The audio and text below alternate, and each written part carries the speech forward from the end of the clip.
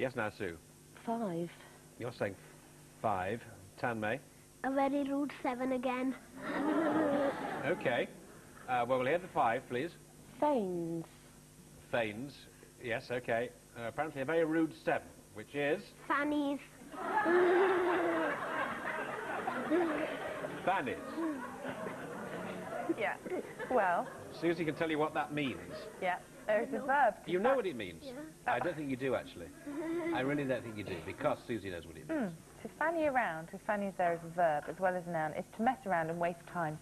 So you say, stop fannying around, and she fannies around. So There you Absolutely. go. Yeah. It's to mess around and wait. That's what it means.